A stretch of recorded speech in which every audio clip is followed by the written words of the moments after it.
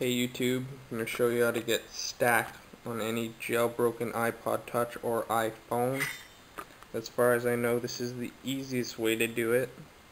Actually, the only way to do it. It's the only way that works. This is it right here. See that stack comes out curved. You can also do it straight up there. There's a bunch of settings for it. Alright, go to Cydia here first. Let that load.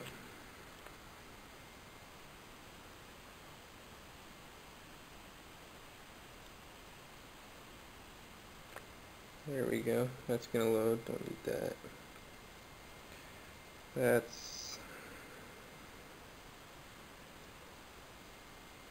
gonna reload.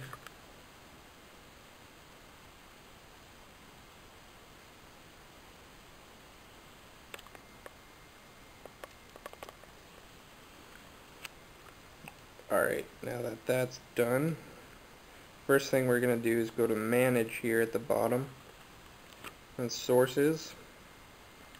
You're going to have to add a source here, so you're going to go to edit and then add the source. It will be in the info at the bottom. www. What is it? Sinful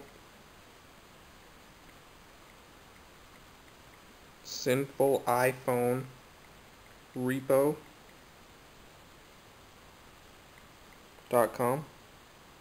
You're going to go to add source. I already have it added, so I'm not going to add it. Press add source there.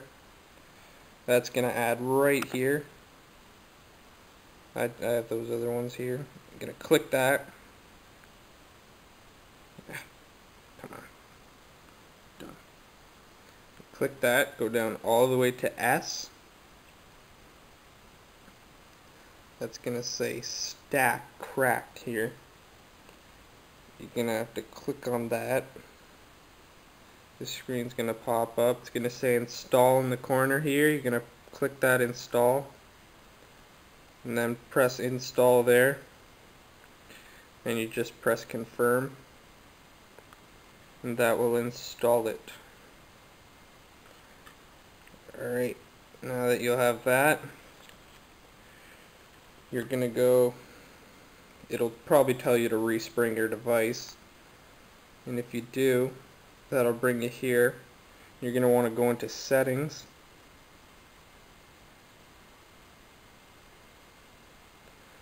It's a stack option here. This is all your settings here. Your stack should already pop up. It should already be at the bottom here like mine is. If it is not, you're going to want to take an icon out of here so it can auto fit in there. And then it'll just put itself in there. You might want to respring your device. You can respring like this. Just respring it with the SB settings.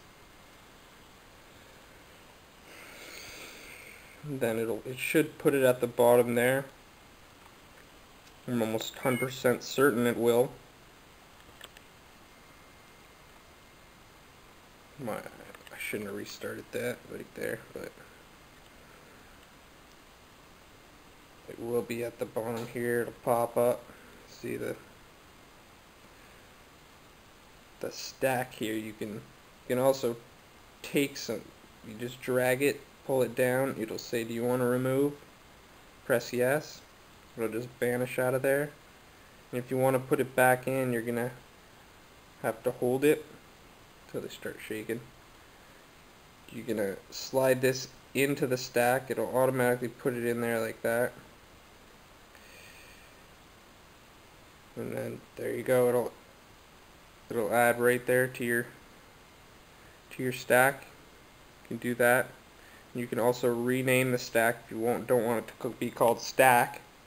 You can just touch it up there to rename it. There you go.